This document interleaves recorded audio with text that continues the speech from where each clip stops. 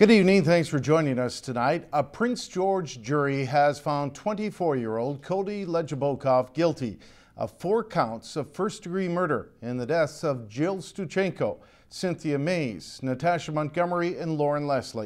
A jury of 12 reached a verdict in their second day of deliberations, bringing an end to the 3.5-month-old trial.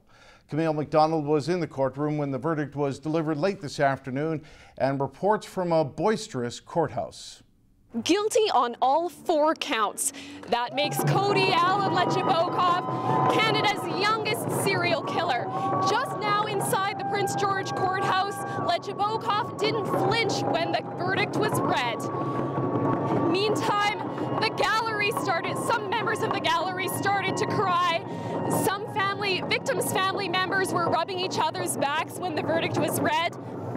Now, earlier today, the jury heard the cross-examination by the Crown of Cody Legebokoff, and the deliberations just started yesterday. And now, they had several questions last night, and that's why court was called back into session. Now, going back to the origins of this case, Legebokoff was arrested back in 2010 on the highway on the way to Fort St. James. This verdict is now the final chapter in the tragic ending to these women's lives.